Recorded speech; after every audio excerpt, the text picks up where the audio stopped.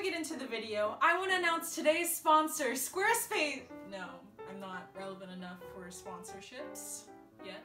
But I do want to talk about why I've been gone from YouTube. You know, with everything that's going on in the world, I really felt like I had to take a break. With my college, Zoom Academy starting up again, I thought that I really have to focus on prioritizing my schoolwork, which is why I haven't been posting in a while. No, the state of our nation has really been getting crazy with, you know, the election coming up. I just don't want to see another political ad. I can't. I can't. My dog's birthday was yesterday. Like, we had to celebrate that. And yeah, you know, YouTube was really getting to me. No one cares. Okay. Well, to the true subscribers out there who do care, my mom and my cat. Hi guys. I will probably continue taking little breaks like this in the future, but it seems like my body has become addicted to making YouTube videos and is trying to hold me to it, which is good. Speaking of holds, let's talk about burritos. And by burritos, I mean the food at Chipotle and Qdoba. I know, thank you. I tried hard.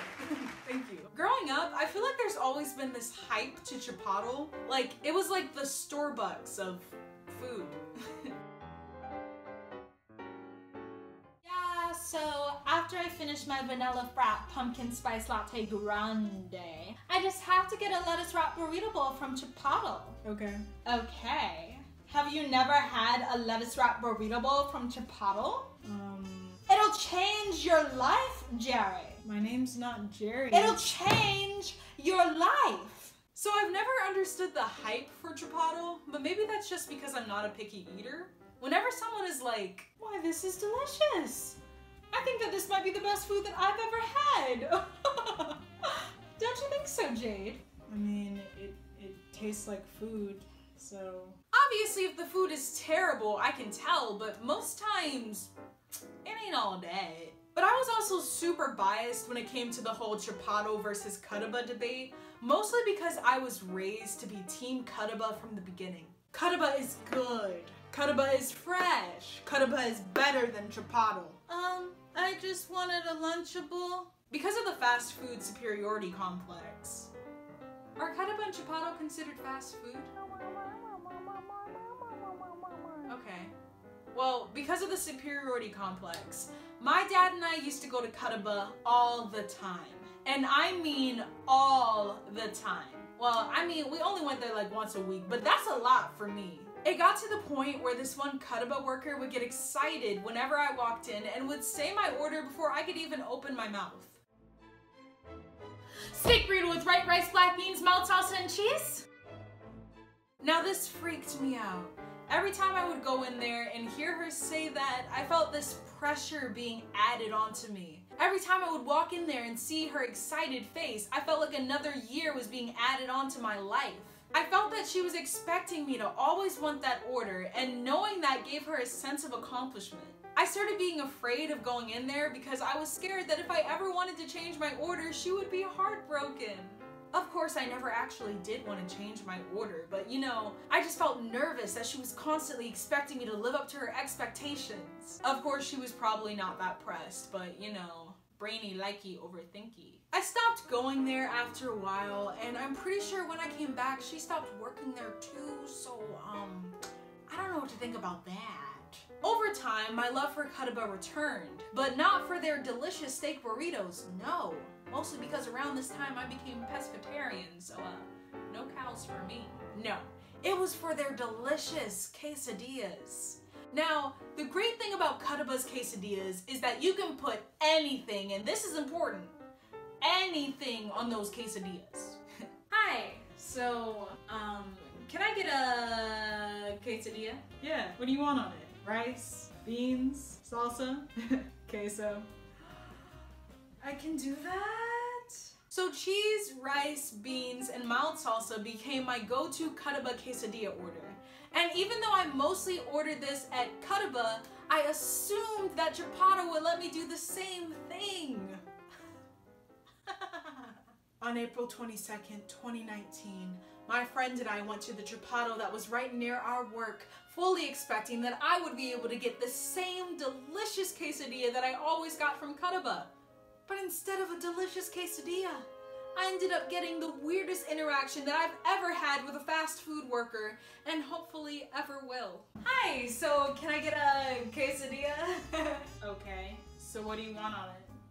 Well, queso. Black beans, rice, and salsa. If you order all those things, it would be considered a burrito. So I can't put that on the quesadilla? If you order all those things, it would be considered a burrito. Okay, so can I just make it a burrito? Okay, so what do you want on it? Cheese, rice, and... Okay. So what do you want to order? I thought that I'd just... No, I wasn't talking to you. I was talking to her. She ended up giving me the saddest, ugliest little quesadilla that I have ever seen. Like, it was just rice and cheese. Who wants a quesadilla with just rice and cheese? How does that make any sense? And since it was technically considered a burrito now, I had to pay extra. So, basically I was robbed. After that day, I never ordered a quesadilla from Chipotle again because I'm terrified. Instead, I just stuck with their actual vegetarian burritos. Now, their burritos are pretty good, but with what I order, it can be a hit or miss sometimes. Can you guys guess what my burrito order is? That's right! White rice, cheese, black beans, and mild salsa. I'm so adventurous. Jade. The first few times I got my burrito order, they were great. So I don't know if the workers got new training or what, cause at some point those burritos got whack. Now it's no secret that unlike Qdoba, Chipotle is very stingy with their ingredients. If they can get away with giving you a single piece of chicken, they will. But there are two things that, in my experience, they are never stingy with: rice and cheese. Like I said, before they would always give me a reasonable amount of cheese. So I don't know if they just wanted to make up for the wimpiness of my burritos, or if they were just told to get rid of as much cheese as possible, but at some point, they just started putting a mountain of cheese in my burrito. Like, when I would eat it, I would only taste cheese. I could literally feel myself growing lactose intolerant as I ate it. It was not good. So I just had to learn how to be super specific when ordering my burritos. Yeah, rice, beans, salsa, and a little bit of cheese. But even when I'd say this, they would still put a lot of cheese on my burrito, but at least this time it would be digestible. Overall, I would say that I like Qdoba for their quesadillas and non-stinginess, and I like Chipotle for their burritos when they don't decide to stuff me with cheese like a turkey on Thanksgiving. Ew, don't do that. Actually do. I mean, I don't eat turkey, so I don't care. I want to point out that that weird Chipotle worker was the only weird Chipotle worker that I've ever met. All the other workers were fine. Normal. I also feel like Chipotle bought Qdoba. I'm not sure if this is true, but I feel like I heard that a few years back. I did a quick Google search about it, but the results were kind of confusing, and I also discovered that I don't care, so yeah.